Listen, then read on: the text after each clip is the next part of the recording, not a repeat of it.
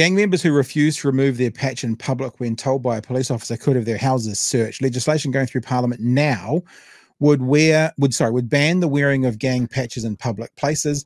The policy announced before the 2023 election has raised questions about how gang members will respond when told to remove their patches and how police will enforce it. At a media conference this weekend, Police Commissioner Andrew Coster and Police Minister Mark Mitchell were asked how the ban would be enforced in the case of an event such as the tangi on Monday of Ponsonby Road shooter Hone K. Selwyn. And let me just remind some people of what that was. That looked a bit like this. What's going to happen here? You see this stuff going on? Mm-hmm. You know, so how are they going to handle it when that's there? When there's patches literally going past the police right there? 300 patched members. Oh, license plate. Look at this. Like the license plate. There's the killer bees. They don't seem to be getting hassled too much. I guess that's what the police would say. They have the ability to show discretion. That would be perhaps there. But that's also the example that this government gave. They got asked straight away, what happens with Tangi with 300 people? I think that's a number that was actually said last year. And was the Prime Minister said, well, the police would be going in and taking them. I'm like, I think the world was like, what the fuck are you talking about? There's no fucking way that's going to happen. Yeah. I think what they're indicating here is that they're going to take a wait and see approach. That they're just going to take number plates and that sort of thing, go door knocking a couple of days afterwards, because there's no way that they're going to provoke something that would kick off a huge melee at a tangi. Sorry, Tony. Well, can I let me ask you this though, because you've said several times that you lived in Timaru, brought up there, where there was a bikie gang. Do you? Because I wouldn't think that license plate would go back to the house of where the guy lived.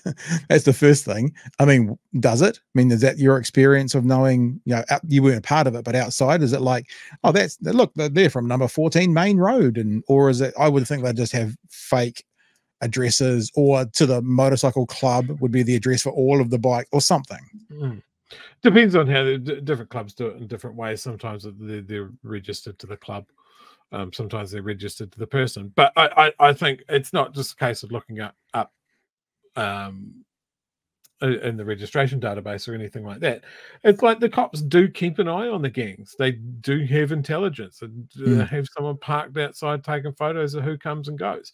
They put together an idea of who's in the gang. And I mean, this is I've seen it mentioned in a couple of stories today.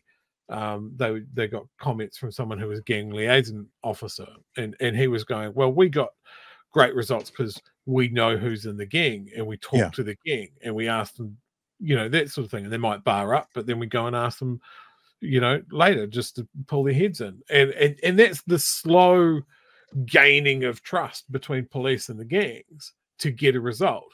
Not sexy, doesn't get votes. Yeah. So now they're going to put these people that have put in the hard mahi to sort of get the gangs on side and going, look, you know, we've all got to live in the community. We don't want a fucking war. Let's just kind of navigate this together. Well, and then Mark Mitchell's coming in and going, no, burn it all down. Yeah. Well, this is it. Let me read some more of this article, because talking about we don't want a war. This is what Mark Mitchell said, because he was asked about, a reporter asked him about that tangi for the killer beast tangi.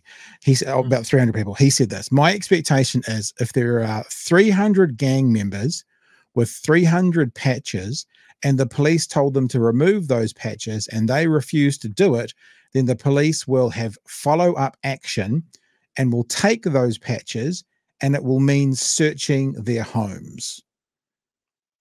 So that's what the Minister for Police, a former police officer who, remember, says he goes by vibes. That's what he says. He goes by personal experience.